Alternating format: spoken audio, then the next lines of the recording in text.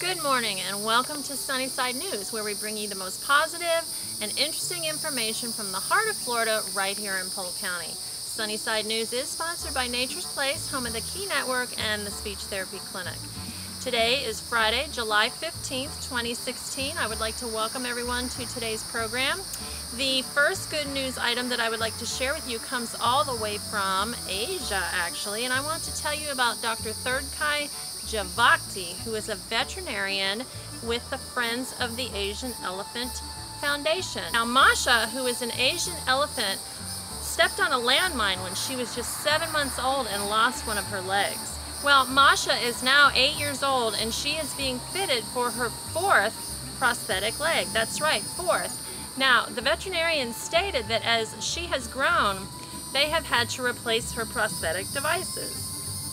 He also stated that Masha was a little cautious to put weight on her limb at first, but has since gotten very used to using it, and now she gets around just famously.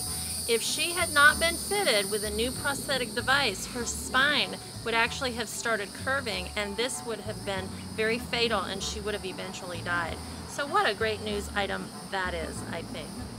Moving along, I would like to tell you about Samaya McLaughlin. She is living in Detroit. Now, she recently turned 9 years old, and she got some money for her birthday, but she took her birthday money and bought lunch for some of her local police officers after she saw what happened to police in Dallas.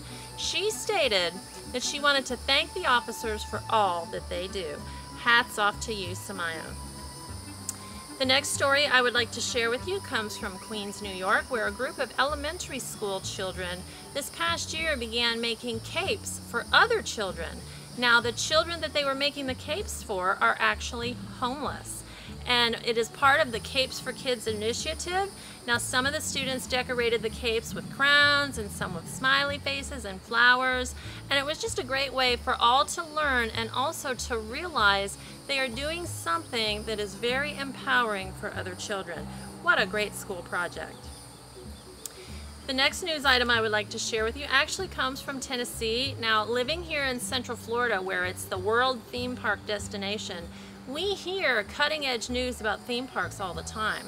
But this development comes from Dollywood, where they have recognized that a trip to a theme park for a person who has an autistic spectrum disorder can be a nightmare, full of lights and sounds and smells and just a general sensory overload.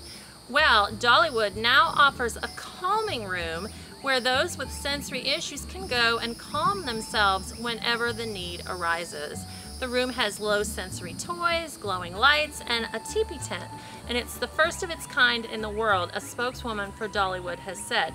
So let's see how long it takes the other theme parks to catch on. You know, just some interesting information. I'm sure that we all use Q-tips.